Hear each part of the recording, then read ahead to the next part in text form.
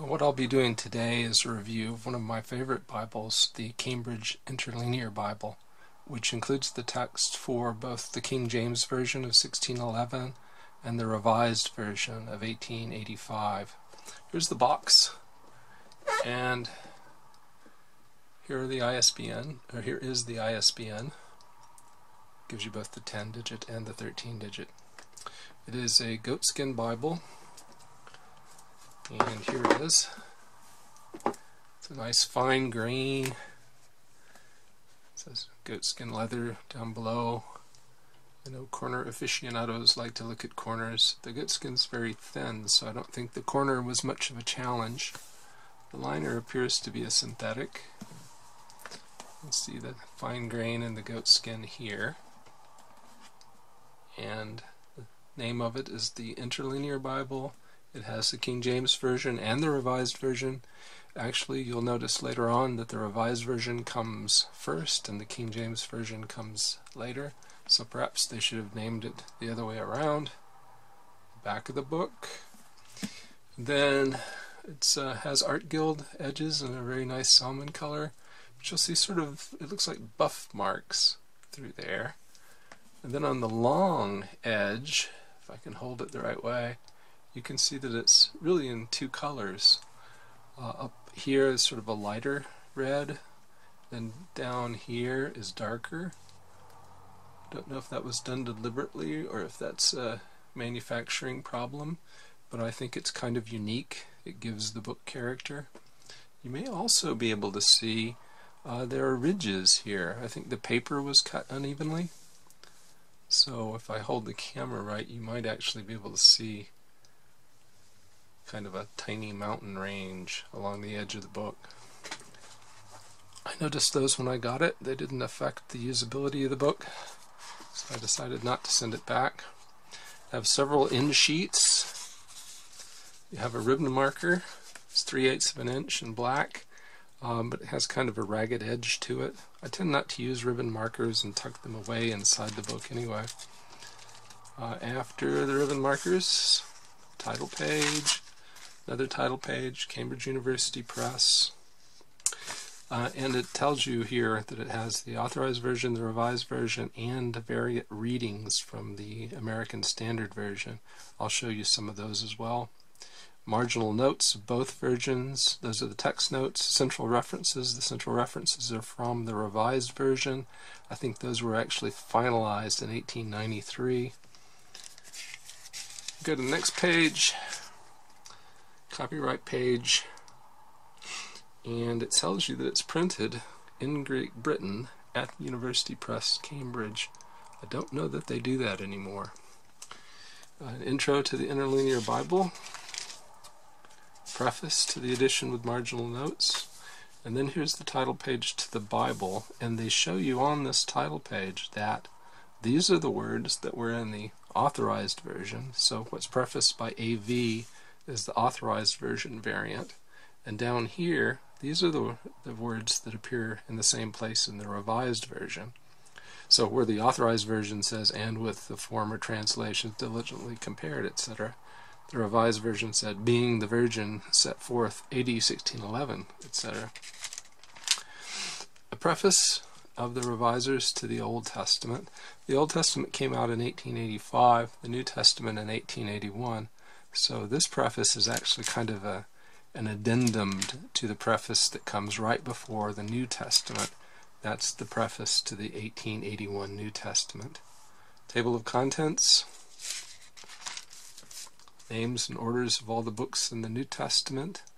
And then we come to the first book of Moses, and you'll see the Revised Version says commonly called Genesis, and the Authorized Version says called Genesis. Revised Version comes above the Authorized Version, and so in the text. So if we look here at Genesis 1:2, and the earth was waste and void, is the Revised Version reading. And the earth was without form and void, as everyone remembers, is the King James Version reading. So let me tell you a little bit about the book. Get rid of the box. Put my stand in place. And let's talk about some features of this book. The book itself is 9 5/8 inches tall, 7.5 inches wide, 1 3/4 inches thick at its narrow spot. This varies, but here it's 1 3/4. Here at the spine, it's about 2 inches thick. Get back to where we were. Those are the dimensions. The page dimensions on the inside, the pages are top to bottom 227 millimeters. I switched to metric because I can measure that more accurately with my ruler. And 133 wide. The margins of the page at the top, above the black line at the top, it's 22 millimeters. 31 millimeters down here at the bottom below that line, which you have to share with the text notes.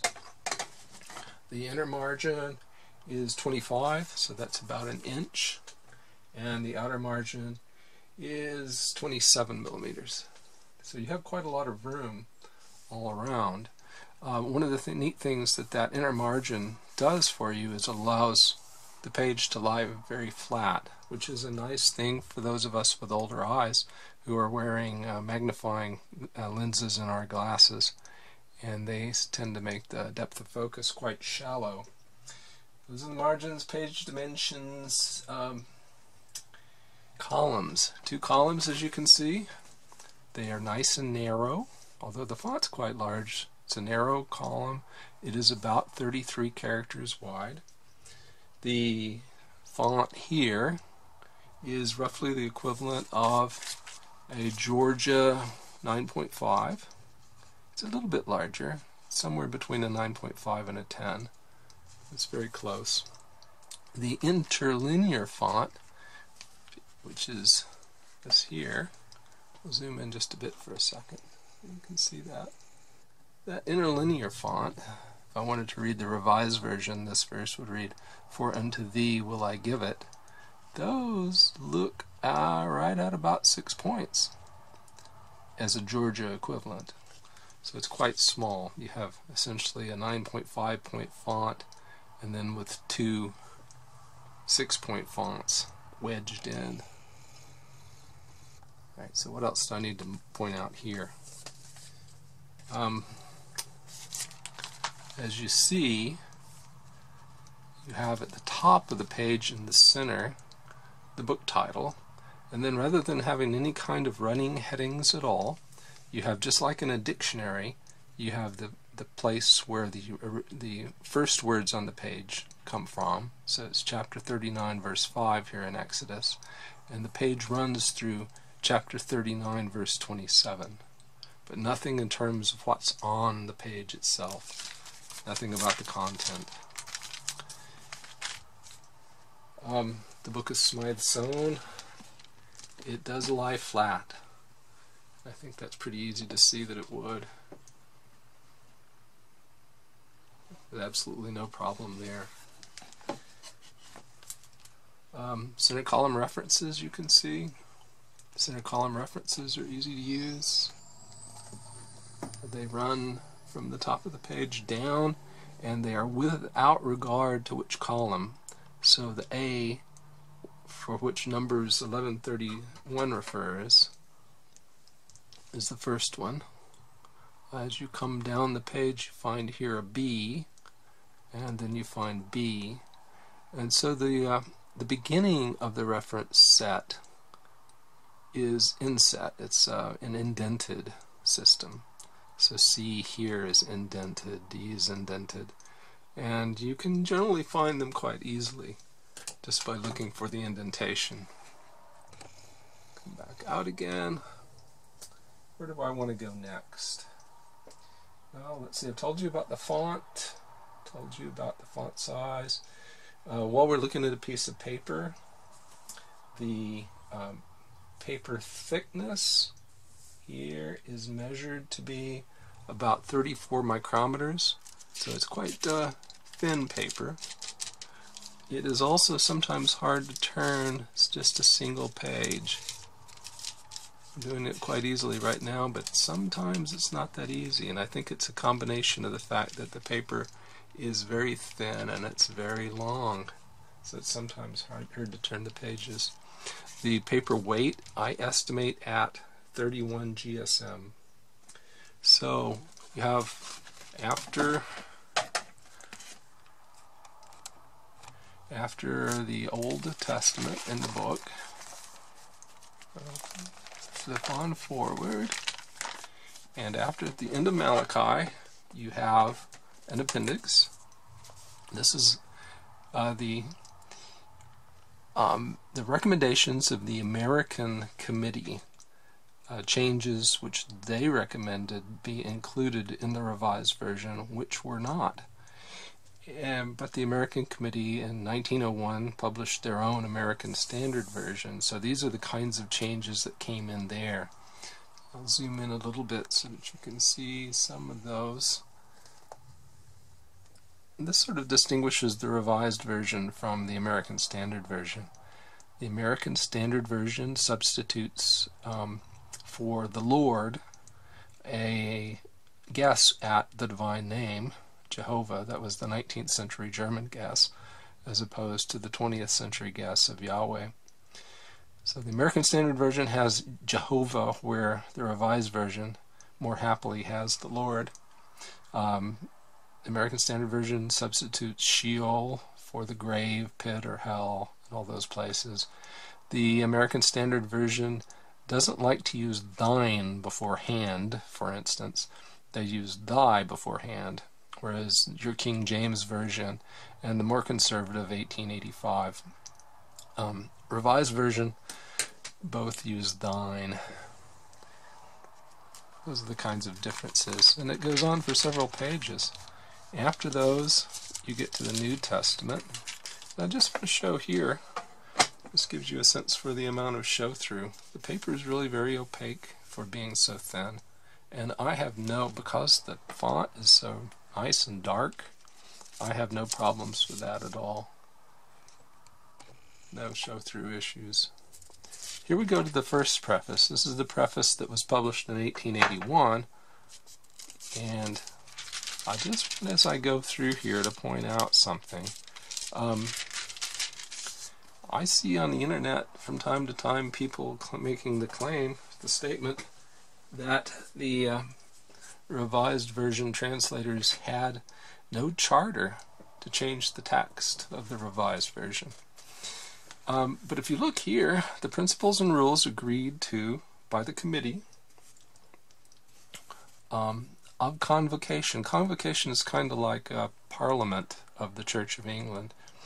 On the 25th day of May 1870, and if you read the fourth one, it says that the text to be adopted be that for which the evidence is decidedly preponderating. And then, so that's the text. What am I translating? Then if you go over here to the translator's own paragraph, their own interpretation of that paragraph, they say, in regard to the readings thus approved, it may be observed that the fourth rule, by requiring that the text to be adopted should be that for which the evidence is decidedly preponderating, was in effect an instruction to follow the authority of documentary evidence. So they thought they had a charter to take them to whichever text they thought had the most evidence behind it. Here we are in the New Testament. I think you'll notice that in the New Testament the number of changes per line increases quite a lot. There are more changes per page in the New Testament than there were in the Old Testament. I love this dark font. Love this dark old style font. I wish personally that I had simply the Revised Version and not both the Revised Version and the King James Version. It's not because I don't like the King James Version, but I have plenty of copies of the King James Version. I don't have a good clean copy of the Revised Version. I certainly would like that. After the, another thing I want to point out, no red letters. This is wonderful. I can read this with ease. None of those painful pink letters burning into my eyes. After the New Testament, in this book, see I'm having a little difficulty turning pages here, you come to the changes that the American revisers suggested in the New Testament, which were not taken up by the Revised Version Committee. So, for instance, in the book titles, they said strike out saint from the title of the Gospels and from the headings of the pages. They don't like Holy Ghost. They prefer Holy Spirit. Where the King James Version and the Revised Version say tempt, they prefer try or make trial of, wherever enticement to what is wrong is not evidently spoken of.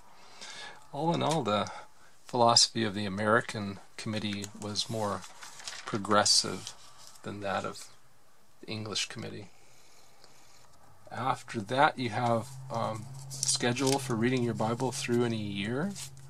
You have an index to notes. So this is a number of pages, 12 pages, 6 sheets of paper with the index to notes. And then after that, you have 32 sheets or 64 pages of nice, thick, lined paper. After the lined paper, you have an index to maps. And those of you with quick eyes may have noticed an interesting curiosity here. This is an index to maps published by Oxford University Press. Arch enemies of Cambridge, but Cambridge used the Oxford maps. And I have my 2 final ribbon markers tucked away here at the back of the book. So that's a quick fly-through of a very nice Bible. It's the Cambridge Interlinear Bible. I'm just going to look at my notes here to see if I've forgotten to tell you anything. We talked about just about everything here on my note page. So let me talk about what I dislike about it. I like the font. I love the fact that I can have the Revised Version text, even though I would prefer to have the Revised Version text in larger font where it differs from the Authorized Version. The paper's a bit too thin and too wide.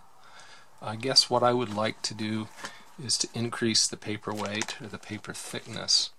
I love the fact that the page is really very flat through here where I'm reading it. It has nice margins. If you wanted to write in the margins, you could. But it needs to be a little heavier. That way you can follow along with people a little bit more easily when they say, go to Habakkuk 2:14 or whatever. You can flip there more quickly than you can with this book. I think the book titles would be better served being at the outer edge. That would help you navigate through your Bible a little bit more quickly. Because it's in goatskin, it's kind of expensive. They could replace the goatskin with some other animal hide that's just as flexible or more flexible, such as top grain leather.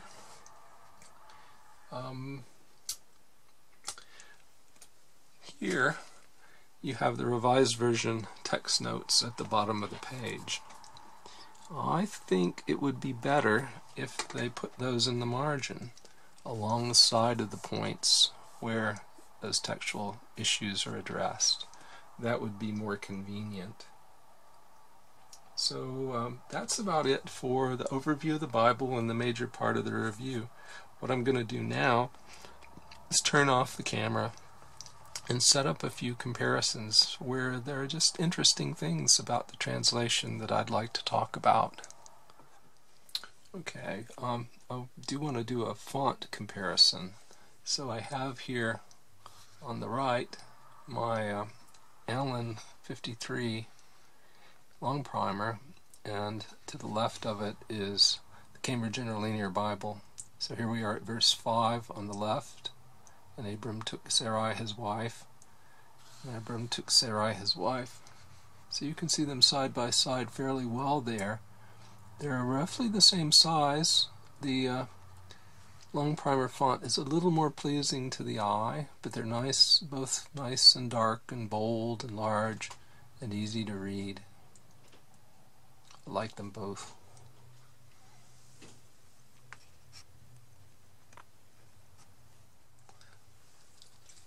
Now we are in the book of Romans. This is the 8th chapter, the 34th verse is what I'm looking at. And I just wanted to point out here that where the Revised Version says, "It is Christ Jesus that died, yea, rather, that was raised from the dead," where the King James Version said, "is risen again," and does not include from the dead. The Revised Version translators thought they were on good textual grounds by adding in "from the dead," based on the discoveries in the 19th century of ancient Greek manuscripts of the New Testament. Well, we've made more discoveries since then, and our more modern translations tend to, in this case, go back. I'll show you here Romans 9:34 from the English Standard Version. "Who indeed is interceding for us." Let's see. A little above that, more than that, "who was raised." So it just says "who was raised," like the King James Version, and not "raised from the dead," like the Revised Version. We're still in the book of Romans. This is verse 19 of chapter 15, where the Revised Version, based on its recent discoveries of Greek texts, said, "in the power of the Holy Ghost," while the King James Version said, "by the power of the Spirit of God." And I'm going to show you, as you might suspect, the English Standard Version says, "by the power of the Spirit of God," in agreement with the old Textus Receptus.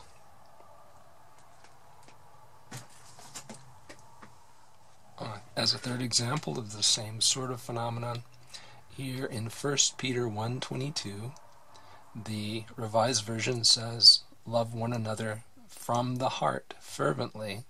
They do not include "pure." The King James Version says, "love one another with a pure heart fervently." And as by now I'm sure you can predict, the English Standard Version agrees with the King James Version in this instance. "Love one another earnestly from a pure heart." So that's about it. I do notice that one thing that I forgot to mention in the overview video was that I forgot to say anything about the concordance. That was easy to do because there is no concordance in this book. So there you have it. Cambridge Interlinear Bible. It's one of my favorites. I really like this book. And if you can find it, it might be a very useful tool to you.